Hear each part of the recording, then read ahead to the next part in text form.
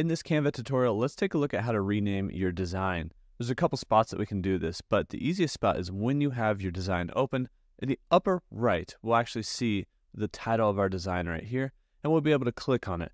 And we could call this the fashion IG post, right? Then we can press return on our keyboard, or we can just click off of that area. So now you can see in the title of our browser window, also in the title up here, that name has been changed. Now, if we were to go to home and then go find the projects that we've been working on, we'll actually see that it should refresh here before long. Let's go ahead and refresh this page.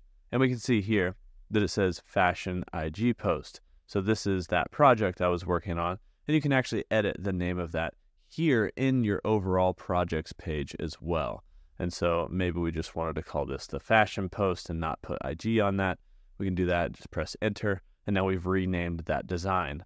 And if we open that back up, same kind of thing, you can see that that name reflects up here in the upper right. That's how you can rename your designs here in Canva.